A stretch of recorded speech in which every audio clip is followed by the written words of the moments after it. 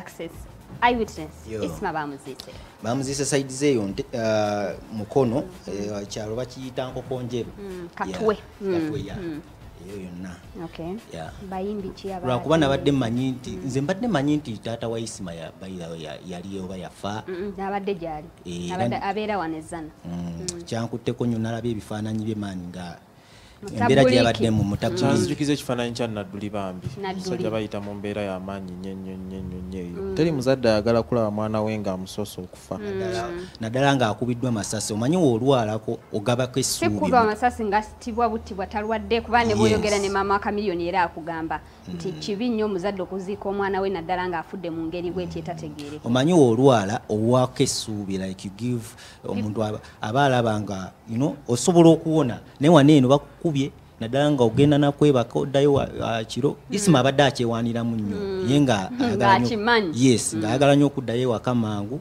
yo alabe rewind ajje ne ku Coco Beach yadde planning kujja Coco Beach bayimbi ki aba attending ba celebrities nalabyeyo honorable Muhammad Nseneko nalabyeyo Gashumba ebifaananyi byalaze Bebe Cool ne mukyala we Zuwena ne Kamili yabaddeyo ba Bad Black Wizo nalabyeyo ne Palaso bayimbi mwana babaddeyo bangi Alima n'amakula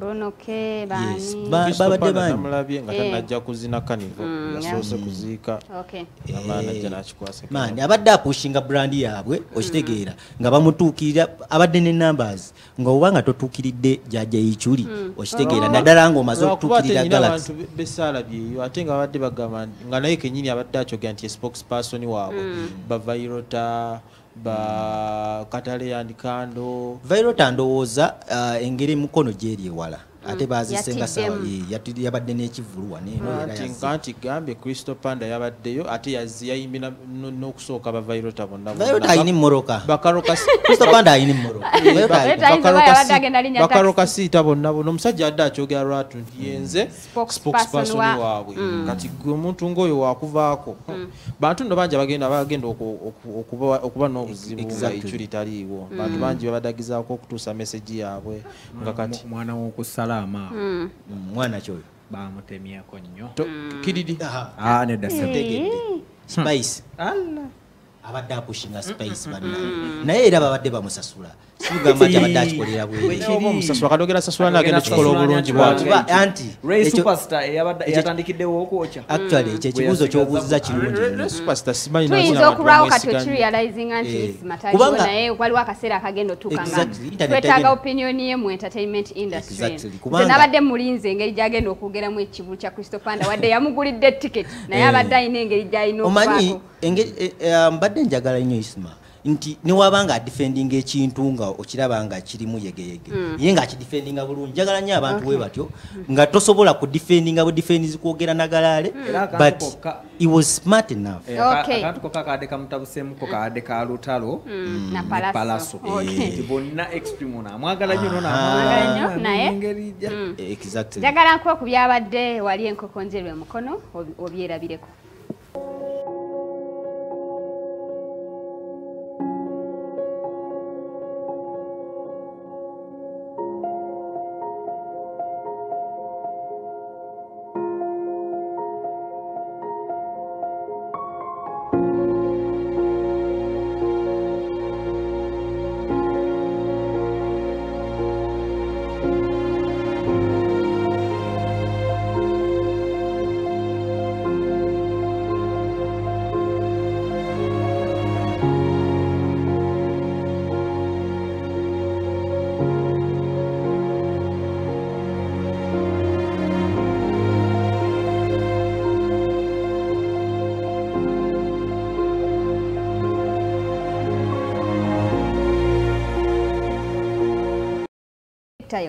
What was Isma's profession?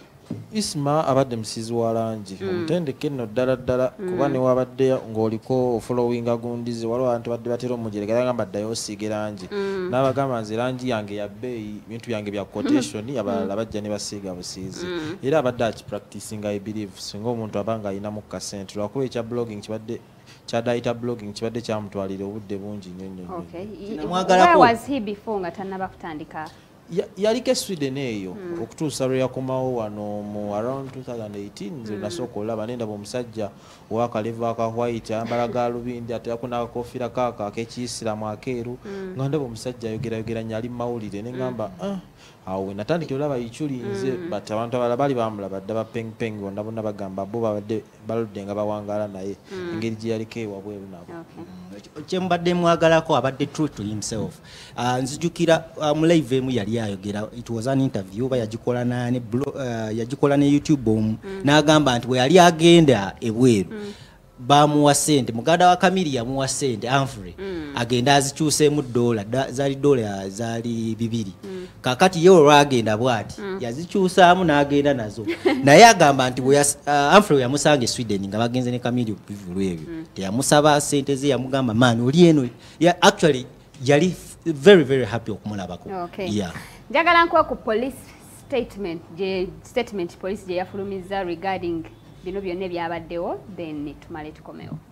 Towards the end of last week where one of our prominent vloggers was brutally murdered.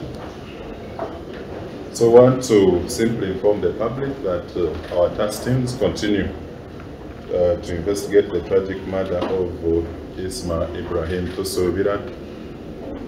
Others used to call him Olaxes, alias Jaja Ichuli. We put up competent teams from CID, Crime Intelligence, Forensics, our IT Directorate, together with our Kampala Metropolitan teams to investigate this tragic murder by shooting of the video blogger and political analyst which happened near his home at Chanja Central Zone.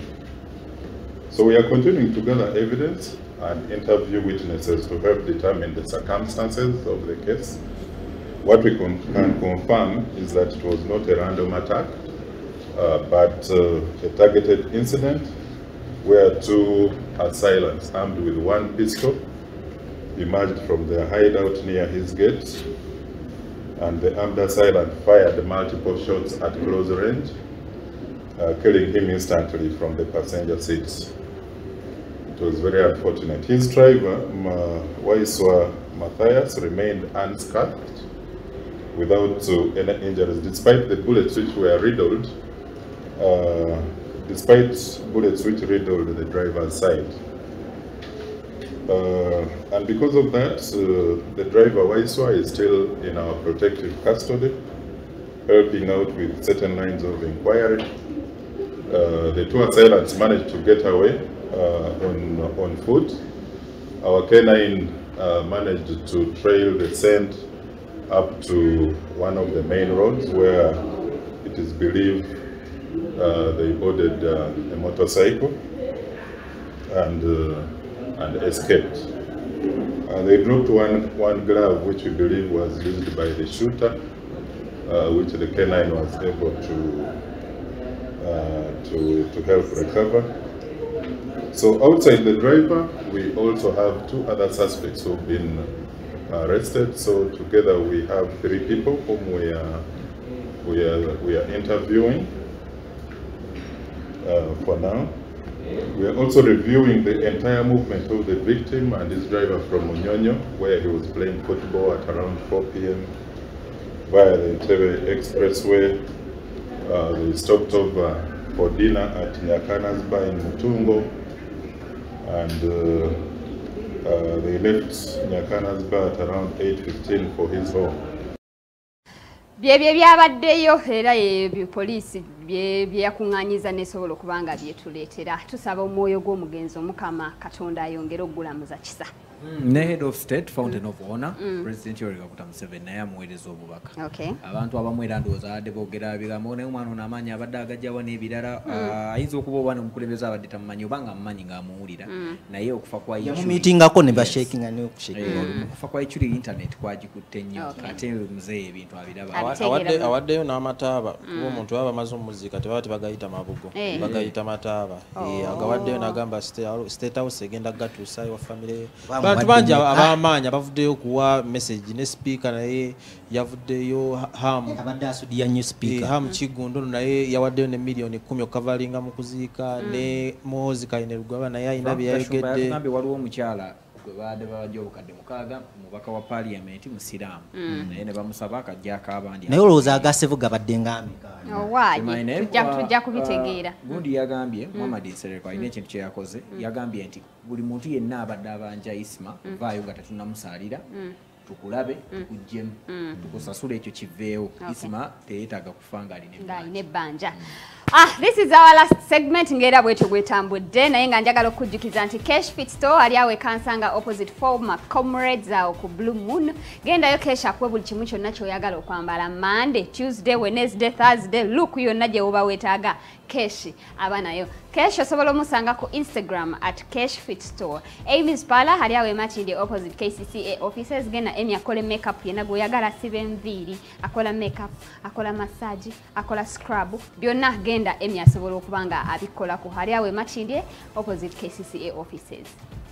Alan Senior naye wali awo ku Boston ng'ogenda kusala Road wakulekana edduuka libwe liri amaanyi nnyo alina buli kika ky'engoye okuva kuzigenda ku beach nga bwe nabadde nnyumya ejjo okutuuka kuzigenda mu kukyala n'okwanjula buli kimu kiba kiggwa osobola omusanga ku social media at Alan Senior ne mukikwasaganya bulungi nga nange bosobola okunsanga at Victor 256 ne tusigala nga tukyayogera ku nsonga eziri mu ggwanga. Nina abawala abayitiddeko wano olunaku olwaleero muba mwita Hanifa oweruweero muba mwita Darlene from St. Lawrence Victor abulabyeko obuwala ndowooza mbulayi bumpeeredde ddala akatogo baadde baleesa akatogo ka Royco ge bafumisa Royco tubes awo tebasasulidde kalango naye nga tubatumiddeko nnyo. Today is a Monday tuba tukutusako Man Crush Monday ngero Man Crush Monday waffe olunaku olwaleero ye omukulu Chosen Blood.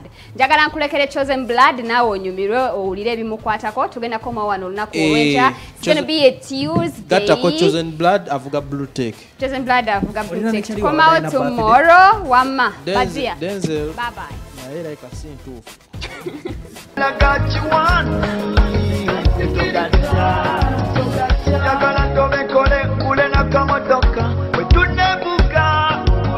He is best known for his collaboration with Walden, Pressure Your Love, which bossed the airwaves and introduced him to many Ugandans. After his breakthrough, Chosen jetted out for Cheyo in the United Kingdom for about 5 years and returned in 2016.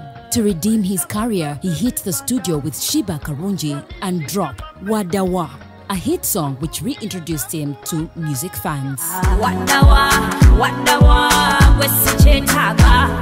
Chosen, whose real name is Patrick Musasizi, was born in Mityana, Uganda on May the 1st, 1990. He is the second to last child of a family of about 13 devout Catholics.